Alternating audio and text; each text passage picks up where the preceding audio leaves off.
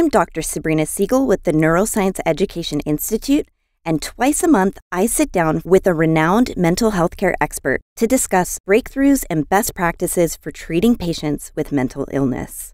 In this episode of the NEI podcast, we are talking with Dr. Mary Moller about trauma, and we're actually discussing her upcoming presentation at the American Psychiatric Nurses Association conference that is coming up October 2nd through the 5th in New Orleans. The title of the talk that she is giving, along with Dr. Kate Wheeler, is A Third Nervous System, Lions and Tigers and Bears, oh my. Dr. Moller, would you be able to explain the polyvagal theory that you discuss in your upcoming presentation? I'm very glad to do so in kind of a little nutshell version. The polyvagal theory was actually developed by Dr. Stephen Porges in the 1990s. He is not a clinician. He's a scientist that became very interested in the vagus nerve. And he was researching the vagus nerve and finding that it can speed you up, it can slow you down. And he had a real passion for infants and looking at infant cardiac response to different stimuli. And over the course of his study, he discovered that the vagus nerve, which is the 10th cranial nerve that exits the medulla part of the brainstem, actually has two divisions, a dorsal and a ventral. And the dorsal vagal nerve is sort of in dorsal, of course, means top. So it's at the top part of the medulla where it exits. And then he discovered a ventral, which is in the front. So if we think of the medulla kind of looking like a butterfly, you would see the dorsal motor at the top of the right wing of the butterfly, and you would see the ventral in the central part of the left wing of the butterfly, if you were thinking of the medulla as that shape. And they exit together out of the medulla, and it's really not one nerve like we think of it. It's sort of like the electrical wiring in a house where there's lots and lots of fibers that exit out this same section to go on down the spinal cord and then go throughout the body. So the vagus nerve is the largest, it's the longest, and vagus actually comes from the word wandering. And when it was given its Latin name, that's what it was named for, because it wanders all over. And the vagus nerve then separates, this dorsal separates at the diaphragm, and it innervates all of our internal organs below the diaphragm, and the ventral goes to the diaphragm and above. So the dorsal ventral, and I call it DV for short, is very primitive. It was there before the ventral. The ventral actually formed as mammals developed. So reptiles all have this dorsal vagus, and it's actually the part of the nervous system that allows reptiles and mammals to play dead, to protect themselves. So it's all about the safety response. But what's interesting about mammals and humans that's different from the reptiles is this ventral vagus nerve, which innervates, like I said earlier, above the diaphragm. And that's what enables us to be present, to have eye contact, to be fully engaged with another person. If we are not in our ventral vagus, then people can shut down. And it's actually the physiology behind dissociative responses to extreme stress. So the natural response is to, you pass out, play dead. And if you think about mammals, when like a rabbit can play dead or a mouse can play dead, so an owl wouldn't swoop down and get it. And that's the same thing that happens to humans with dissociation, only they're not physically that shut down, but they're emotionally, mentally disconnected. And so all of our work with people who have the fight, flight, freeze response, this is the physiology of the freeze response to trauma. So when I'm talking about this with patients, to help them think of it, I'll say, okay, the DV, the dorsal vagal, that sounds like domestic violence. So people who are in different types of traumatic situations, obviously more than just domestic violence, but you can think of it, that's your DV, your domestic violence response. Just, I have to stay alive. Whereas the ventral vagus, I think of it as very Vegas, meaning Las Vegas, which is very socially engaged. And it's our very vagus nerve, the ventral, that helps us be engaged with one another, fully present, eyes, ears, nose, mouth, to be present. And in sort of a summary statement of that, it's the it's the whole polyvagal system that helps us navigate our world in a safe way. That is so fascinating. So I think you pretty much answered what my second question was going to be, which is, what are some of the functional differences between the dorsal vagus nerve and the ventral vagus nerve? So just to summarize, would I be correct in stating that the dorsal vagal response has more to do with freezing and the ventral vagal response has more to do with that sort of social connection and taking action in response to a traumatic situation? Is that correct? Absolutely. And there's three basic principles that are at the heart of polyvagal theory. And the first one is a term that Dr. Porges created called neuroception, neuroception, neuroception.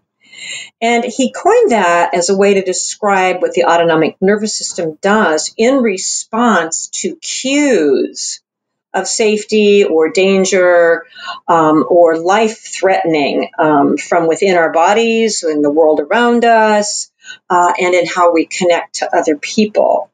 So neuroception is different from perception, in which we are consciously engaged in perceiving something. So in perception, we are detecting things, but we're very aware about it. Whereas neuroception, this is detection that we are not aware of. So just as, and this is the physiology behind what I refer to in trauma work as triggers. Right. So you can have, you can be working with someone that is recovering from trauma, and they'll tell you, just all of a sudden, I just freaked out and I didn't know what was going on. And then we start querying, and we'll say, maybe did you hear a song? Did you smell a smell? Something that in your environment that you weren't aware of was a warning sign to your brain that there's danger. And oftentimes then patients can say, oh, yeah, there was this scene on this movie and I got really upset, but they're not aware of it. Okay, it's that dorsal vagal kicks in and people will just numb out. So in our work with patients, we have to help them understand the triggers, which, that takes time, but certainly we help people do that. And then to learn to get out of the freeze zone, okay, and get into what is referred to as the zone of resilience, where you can get into the ventral vagal and begin to engage. And we can do that in a number of ways. You can, through talking with people, feeling safe around people. But if persons are in active domestic violence situations or other traumatic situations, or children that are, being beaten and abused, neglected, it's too scary to try to reach out because they don't have a safety factor in their life. So that's probably kind of jumping ahead a little bit, but I really wanted to talk about these three principles. So the first one is this neuroception, to know that our brain is wired to pick up danger, and it's completely unconscious. It is down at the brainstem level. Then another feature of the organizing principles is hierarchy. And so the hierarchy is that the autonomic nervous system responds to sensations in the body and signals from the environment through those three major pathways, okay, through the vagus, which feeds primarily the parasympathetic nervous system, and then the sympathetic nervous system. So when we're looking at the dorsal vagal is the most primitive, then came the ventral vagal, then came the sympathetic nervous system. So that works in hierarchy. And when we have patients that are always down in that dorsal vagal, and they're always in that parasympathetic kind of shutdown, it's hard to get them energized, get over to that sympathetic nervous system, which gives us all of our real awareness, because that's where our catecholamines and our indolamines are functioning, our dopamine, norepinephrine, serotonin, melatonin, epinephrine. So this hierarchy is going on deep inside our brain, and we have to bring this to consciousness. So when we're looking at a therapeutic approach to people, it's how do we raise that fear response out of the gut? Now I'll digress here for a second. You can think about when you were young and your mother hollered at you and she used that tone in her voice when she called your name, and you get that pit in your stomach. Okay, that pit, that's your dorsal vagal. It's preparing you like, oh boy, something bad's going to happen. Yet you're still in your ventral vagal because you're thinking, well, what did I do wrong? Oh my gosh, am I in trouble? And you're not totally shut down. If you were raised in an environment where you couldn't ask the questions, or you couldn't even negotiate, with your mom or your dad, you wouldn't get up into that ventral vagal. And so these are our children that are living in such tremendous fear. So we have to get it from that parasympathetic side over to that sympathetic side, right, where we can, help people really then get in touch with their heartbeat and their breathing and the kinds of safe interactions and people that they can be with. And then the third part is the third principle that Porges identifies is co-regulation. And this co-regulation is, as Porges says, a biological imperative. And it's a need that must be met to sustain life. So it's this reciprocal regulation of our autonomic nervous system states that help us feel safe, and that we can then get into connection with other people and enter into a trusting relationship. So those three principles, neuroception, hierarchy, and co-regulation, are the principles behind polyvagal theory. Wow, that was such great information. Thank you for sharing that with us.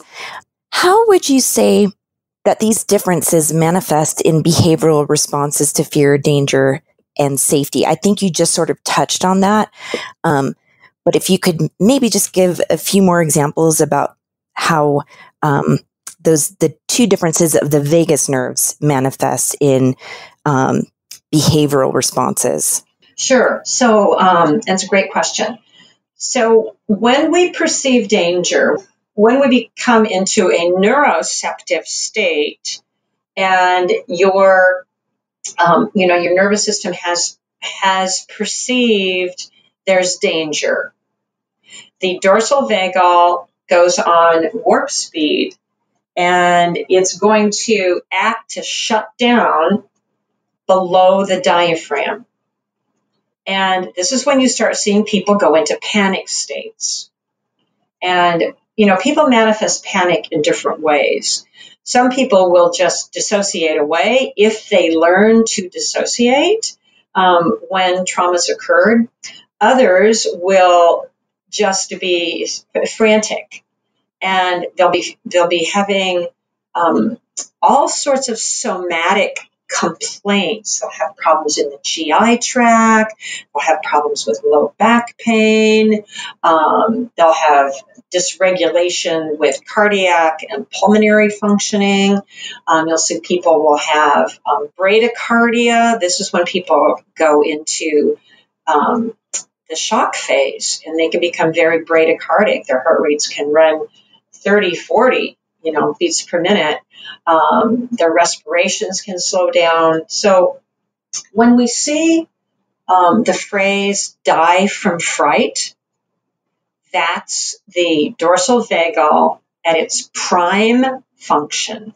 So when we are hearing from patients how they respond to fear, then we can start to use this now as our anchor, going, oh my gosh, okay, so they were raised in this really pretty horrific environment, and their dorsal vagal is primed. So what we have to do is get them out of that dorsal vagal below the diaphragm and focus on above the diaphragm. So the first thing that we can do is get people to breathe. And we have to teach them how to take their pulse and how to breathe abdominal breathing, which a lot of people, it's very hard for people that are in the dorsal vagal response because they're panting. They're just panting. And to try to get that respiratory rate down and get them fully oxygenating their lungs so we can innervate the ventral vagal. So it begins with breathing. And so when you think about all these various wonderful different therapeutic modalities that help people with anxiety, all of them have something to do with breathing. And so it's teaching, abdominal breathing, effective breathing. And a lot of people say, well, all you want to do is get me to breathe. Well, we knew that breathing helped, but we didn't really know until Porges' theory why breathing helped.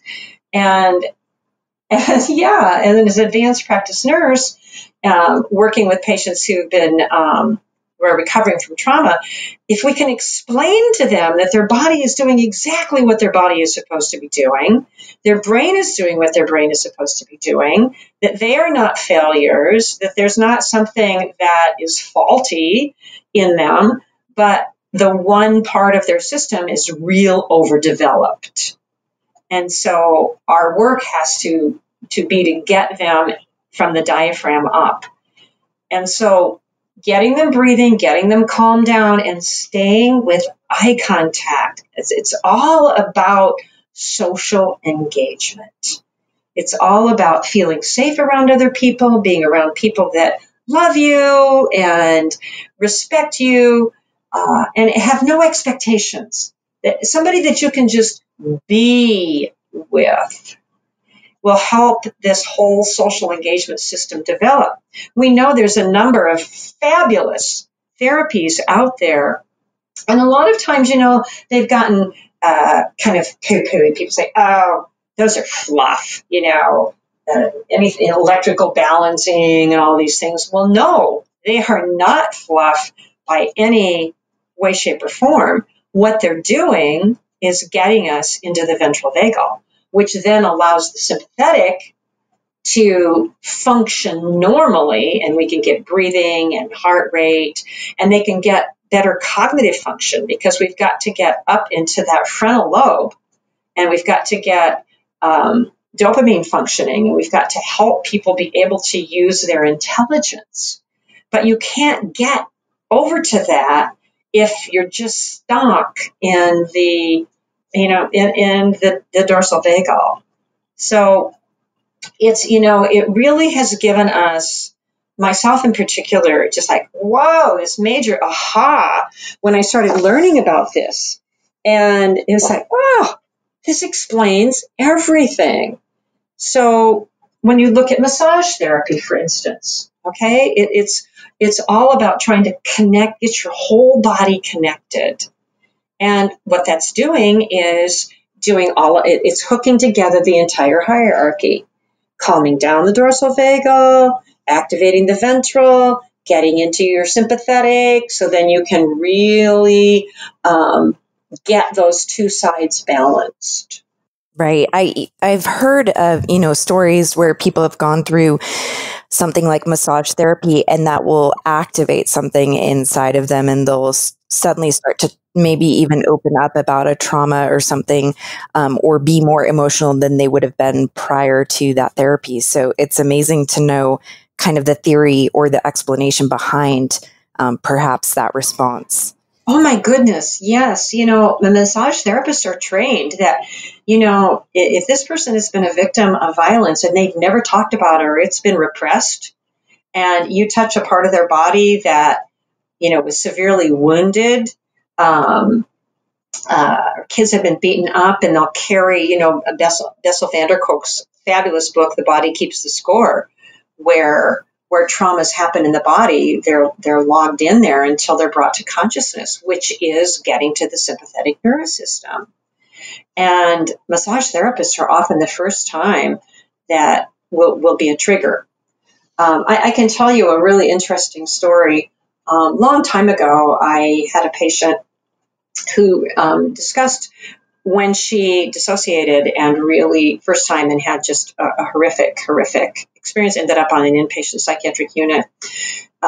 She had was very excited. She was young. She was in her 20s. She'd gotten married and was madly in love with her husband. And they were able to buy their first house. And he was so excited to mow their own lawn.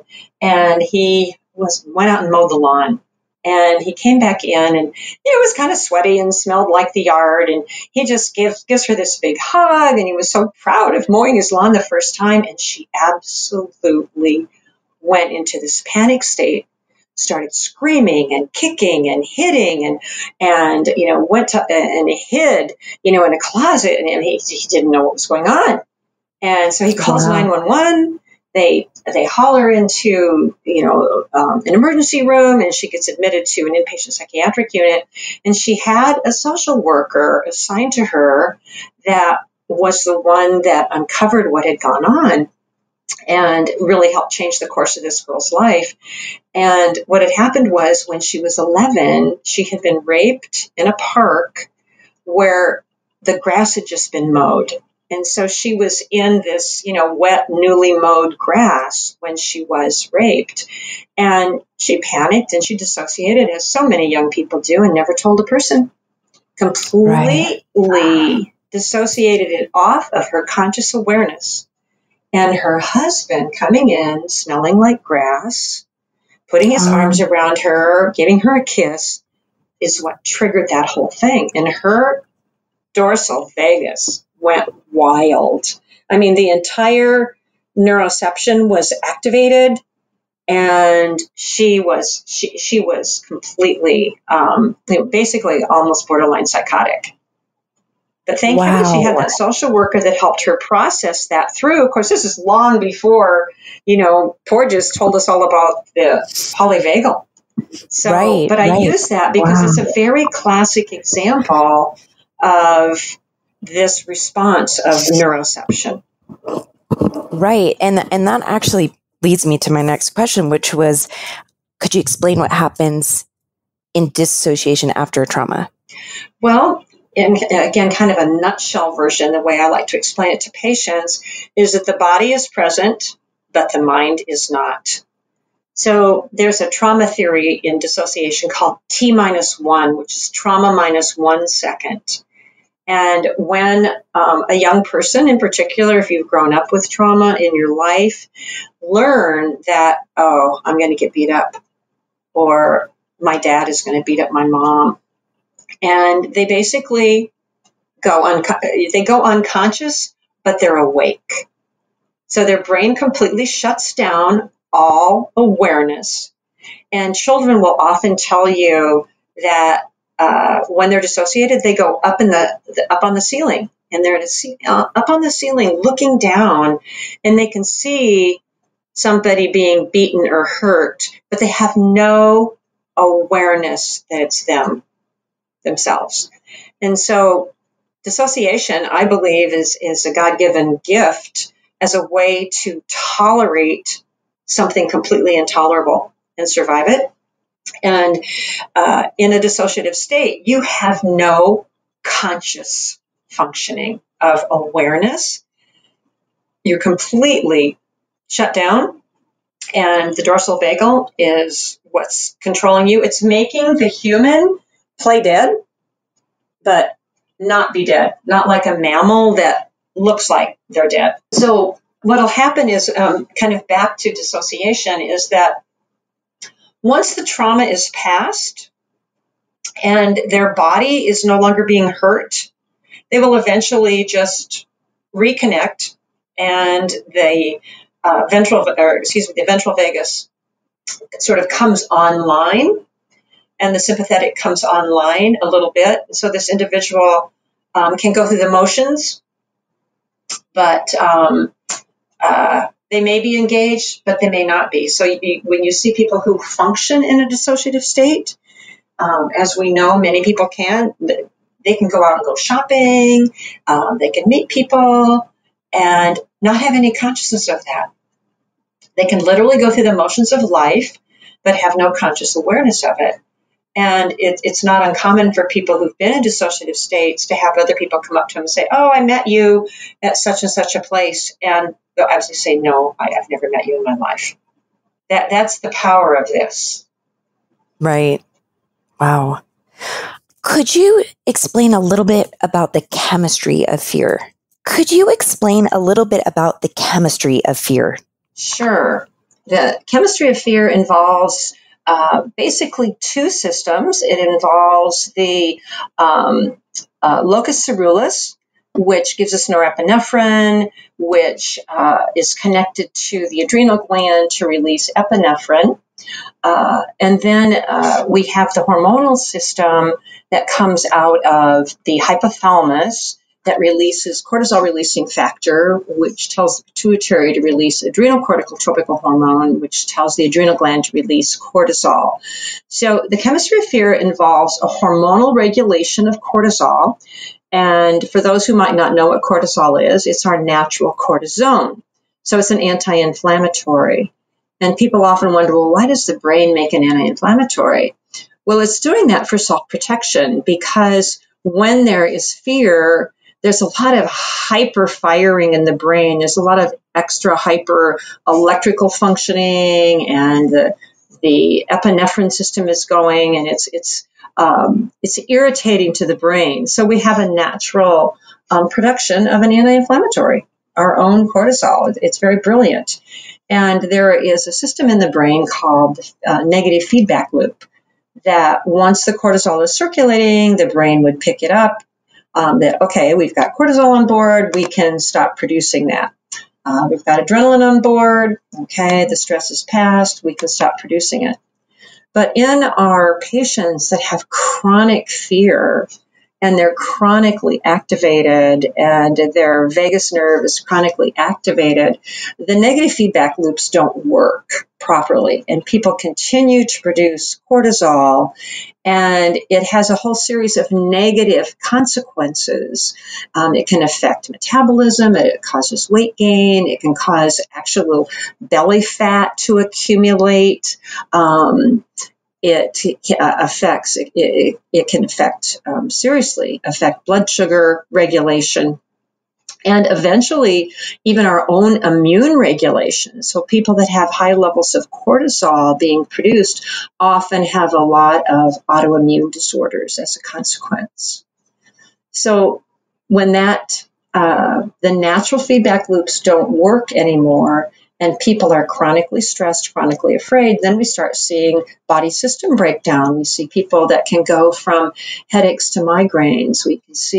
People go from just some blood sugar dysregulation all the way to diabetes. And we're seeing the linking now through multiple traumas, multiple states of fear. You may be familiar with the ACEs study, the Adverse Childhood Experiences Scale. Well, we know that that work was done in primary care, that people with all of these complicating physical illnesses, fibromyalgia, chronic fatigue, hypothyroidism, etc., what they had in common was trauma.